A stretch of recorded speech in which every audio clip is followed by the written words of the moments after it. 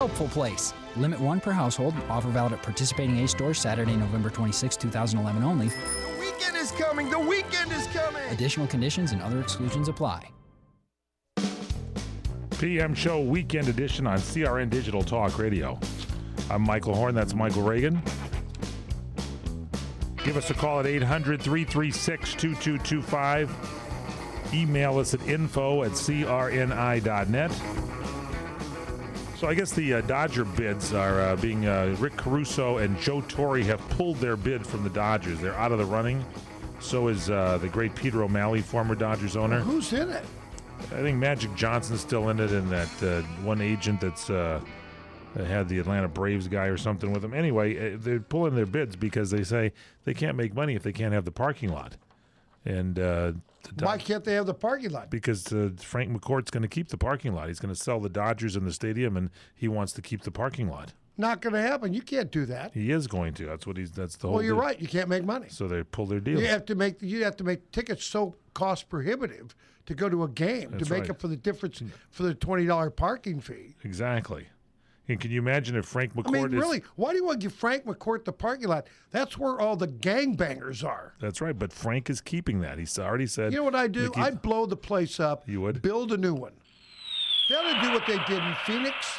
They've done Seattle, put it all downtown, the football stadium, Staples Stadium, the whole thing, all downtown. Go down there, enjoy a football game, baseball game, whatever it is. Because I got to tell you, I went to, I've been going to Dodger Stadium for years. I remember when it started with Walter O'Malley, the O'Malley. Sure. And what have you. And back then, that area was nice. Today, it is gangbanger country. You're not safe up there with your family at all. I don't go up there anymore. I don't take my wife up there. I don't take my son up there, my daughter up there. Because I tell you, to go up there, you better be carrying a gun just to protect yourself. It is a little different than Anaheim Stadium where the Angels play. That's right. Absolutely right. Angels place really nice. You take the blue line or the red line down there, get off, go to the game. It's nice. It's clean. Dodger Stadium is nothing but a bunch of hoodlums. And they're getting Frank McCourt.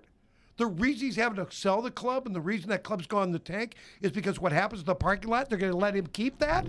One of the things that Dodgers, Level it. new promotions coming up this year for the gang members, they're going to have rifle night, where they give away a complimentary rifle. You can come in. Oh, yeah. In the third inning, you get a bullet. You could do all that. It's good. It's interesting. Now, also, there's a lady here, a Nebraska woman, who is auctioning off a McDonald's Chicken McNugget that she says resembles President George Washington. Her name is Rebecca Sprites. She's from Dakota City, Nebraska, and she's selling this presidential nugget on eBay to raise money for a church summer camp. There's a bid for $100 so far. The auction ends next week, and they're saying this the McNugget almost became a snack during a visit to the Sioux City McDonald's 3 years ago, but she didn't let her kids eat the McNugget because she was going to toss it. She said the McNugget was put in her freezer. She wants to raise money. The church needs $15,000. Do you think, and I'm going to hold this up for those of you, go to our website at crntalk.com, that McNugget looks like our first president of the United States, President George Washington? I think it looks like Mrs. Bush. It looks like President George Washington with kind of a little more of a hook nose, I think. The nose. I think it looks like Barbara Bush. All right, there you have that. The only thing is missing on the nuggets are the pearls. Really? Yeah, you put the pearls on, you get more money. You get some money there. There's people out there like that who looks at McNuggets and says, what does this McNugget look like? This is the same people that vote for President Barack Obama. The other morning was having Cheerios. Yes. There was enough Cheerios in there, and my Cheerios looked like the face of Jesus. So did you take a picture of it? Oh, my God. No, I ate it.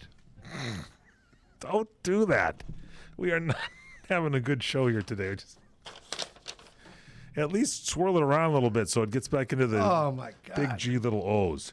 People have too much time on their hands. There's a kid that has discovered a new talent while unpacking his dishwasher. He's hoping to win an entry to the Guinness Book of Records, and they're going to see if he's the best mug holder ever. This guy is named Chris. He's from Darlington County, Durham, and he was in the kitchen emptying the dishwasher. He started hanging mugs off his fingers, not even thinking about it. Then his friend Max says, "Hey, how many mugs you got there?" And so he said, "I think I had about 10." And then he said, keep going, see how many you can get. And by the end, he got up to 16. And Max said, it's got to be a record. Absolutely. So they went to the Guinness Book of World Records website. Turned out there isn't a category for holding mugs. So he emailed an application to be the first record holder. And there you have it, 16 mugs this kid is going to be holding up. Wow, that'll make him famous. That's it. He'll never have to work another day in his life. I think you and I could beat that record of 16. As long as they're filled with beer. No, these are empty. These are not full. Have you ever been to Hofbrauhaus in Germany? Oh, yes, I have. Those in women Munich. up there who were bigger than sumo wrestlers, They can hold a few mugs. how many mugs of beer can they hold on their hairy arms? Huh? Now you got the That's a Germans world angry at record. us. Is there? Now the Germans It are is. upset with us. Oh, my God. We're going to talk about I was born German. 3 Can we- days later, I was Irish. how did that happen. I was adopted. Thank you.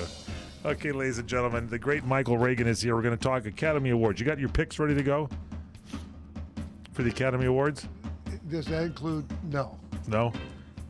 Did you see any of them? The artist. That's what's going to win. Just the artist, and you sound like a genius. It's 30 past the hour on the PM show.